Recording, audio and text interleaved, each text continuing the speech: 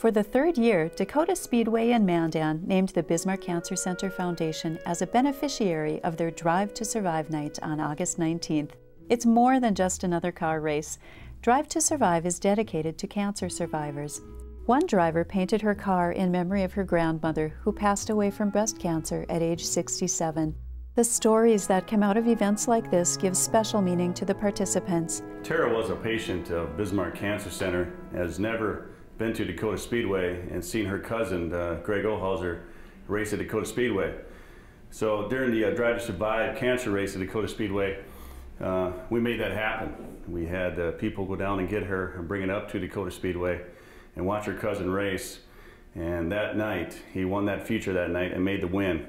And she was happy as ever to see her cousin race and a big smile on her face to support cancer people at Bismarck Cancer Center. It was a heartwarming for us, and hopefully for Bismarck Cancer Center to fulfill her needs before she passed away a week after the race.